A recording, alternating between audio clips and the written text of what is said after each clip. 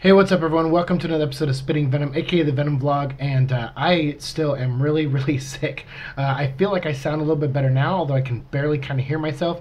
I have like a ear infection going on and sinuses, major drainage, and yeah, I think this week with the whole possible skin cancer thing, I've just been freaking out for the past 2 weeks, and I think I just worried myself into actually getting sick. Plus, I work at Lego, and there's kids all the time, so I could have just got something from there, and just my defenses were low or whatever.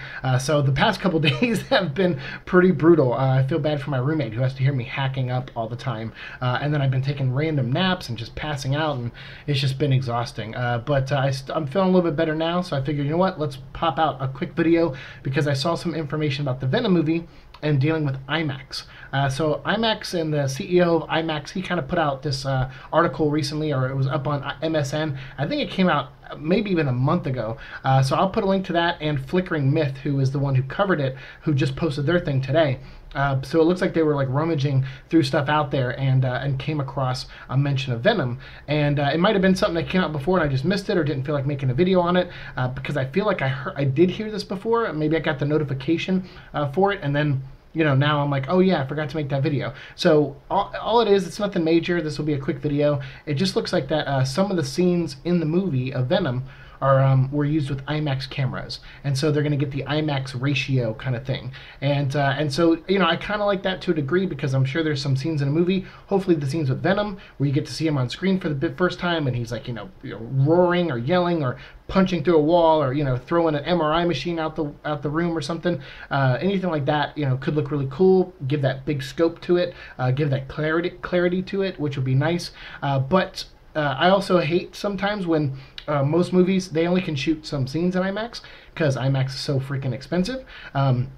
And it changes the ratio. So if you're watching it in an IMAX theater, the ratio will change. Michael Bay is probably the most egregious of this with the Transformer movies. He'll shoot like 30% of the movie in IMAX, and sometimes the same scene. So you'll be watching a movie and it's like boom, boom, boom, and like in the same scene, and you're like, oh, okay, stop, just stop, please. This is an assault on my eyes right now. Like, please stop doing it.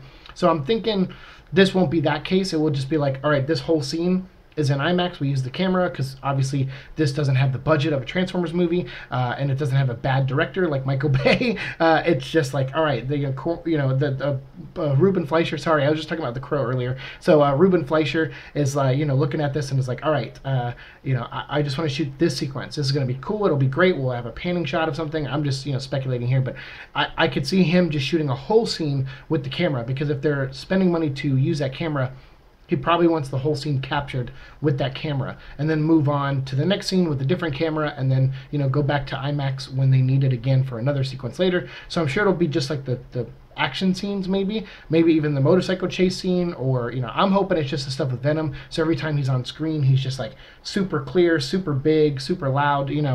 That would work for me. And considering I know we talked about the rumor that he's not going to be in the movie a lot, and Tom Hardy kind of debunked that. I'm sure most of the movie's still not going to be Venom. It's still probably going to be a lot of Eddie Brock.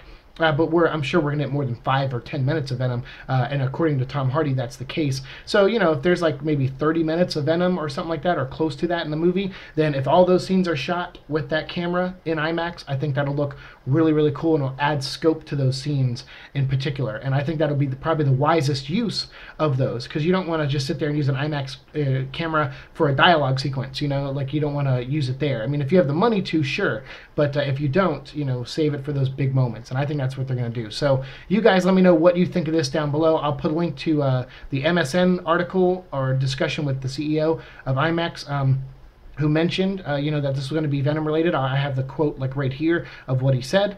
So yeah, check that out. And then down below, I'll also put a link to Flickering Myth, who was the one who linked me to MSN's article earlier. So again, as always, thanks for watching my show. Like, share, subscribe, all that fun stuff. And I'm going to go throw up now. Peace.